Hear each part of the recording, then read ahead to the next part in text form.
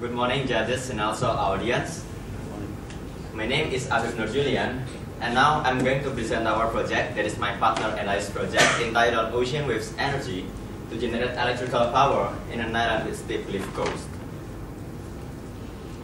First of all, let me tell you first about the background of these results. Well, I'm gonna tell you about a short story. Actually, I love traveling, and one of my favorite places is beach. I love the situation and also the seawater. And when I'm on the beach, I used to play with the ocean waves. And when I come to senior high school, I realized that these ocean waves has big potential energy that can be used by us. And the second is, sometimes on the same beach, I also found this kind of thing. That is what we call steep cliff. Usually in Indonesia, this kind of cliff is used as a tourism object because it has beautiful scenery. But what happened to the other one?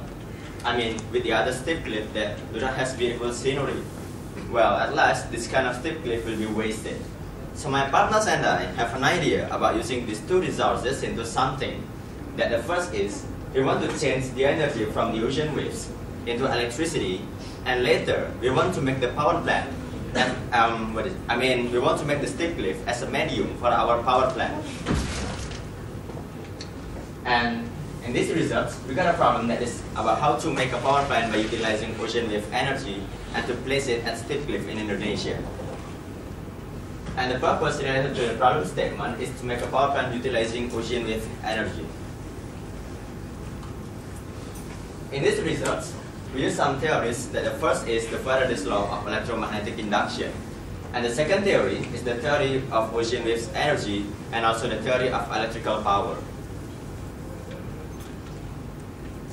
In these results, we use some methods. That the first is, we create the prototype. After we finish creating prototype, we bring and test our prototype at sea to prove that the prototype can produce electricity. And the third is, we got the result, that is how much electrical voltage and electrical current. And this is the picture of our prototype. As you can see, there is an neodymium magnet that attached to a plate. And this is the coil and also the voltmeter to measure how much electrical current and voltage that we can get. Now let's move to the experimental method. First, we bring and test our prototype at sea. And then, the plate will capture ocean wave and the magnet attached to it will move inside the coil, and change of magnetic flux will produce electricity in the form of DGL. And this is the picture, the design that we want to make on that cliff. Well, this is our prototype, and here we use a wheel. And why we use a wheel? Because actually by using this wheel, we can adjust the height of this power plant of this prototype equals with the height of the ocean waves, so it will make this plate will capture ocean wave effectively. And to prove our hypothesis, we also did an experiment into our beach in Central Java, especially the north coast of Java. And this is the picture when my friends and I take some data from it. And I'm also going to show you a short video about how can we get the data. As you can see, when the ocean waves come, the wave will be captured by this plate, and the magnet attached to it will move inside the coil and also change the flux inside it, and will produce electricity in the form of electrical voltage that can be measured by this voltmeter. Now let's move to the result and discussion section. Well, here, first of all, my friends and I take two data from it, that is how much electrical voltage and how much electrical current.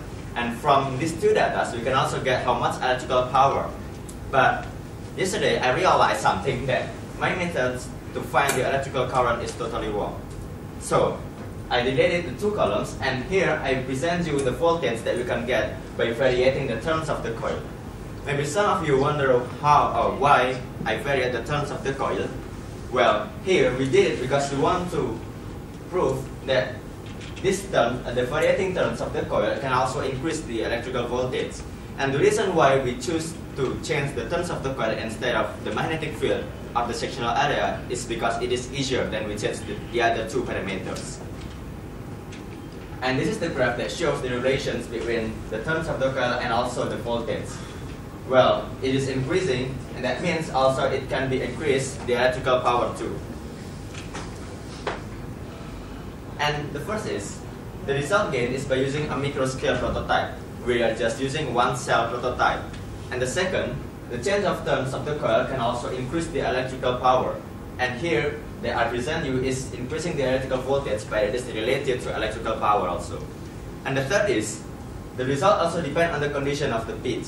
Well, as I said, the condition of the pitch in the north coast of Java is relatively, the wave is relatively small if we compare to the southern coast of Java.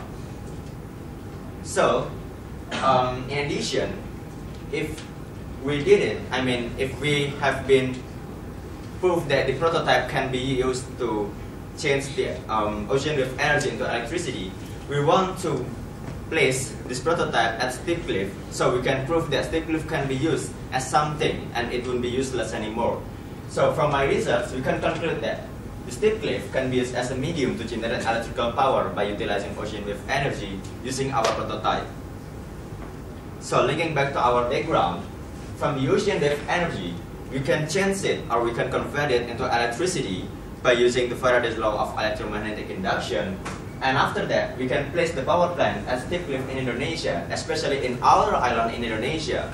Well, it's not a secret anymore that the supply of electricity in our island in Indonesia, especially such as Furlands or the other islands that faces directly to the ocean, is not really good as the main island in Indonesia. So this power plant can be alternative ways to solve this problem.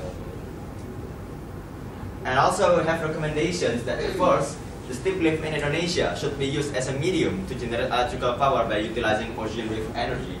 And the second is, our prototype should be developed into micro-scale one so it can be applied in real life. And at last, we want to do something again to improve the research. That the first we want to isolate the system so we can avoid the salinity or the corrosive effect from the seawater. And the second is we want to combine with the other power plants such as the solar cell or micro-hydro turbine. And also, we want to do another experiment at the southern coast of Java, and we want to compare it with the north coast of Java. But at last, let's prevent the ocean waves and brighten up Indonesia. Thank you.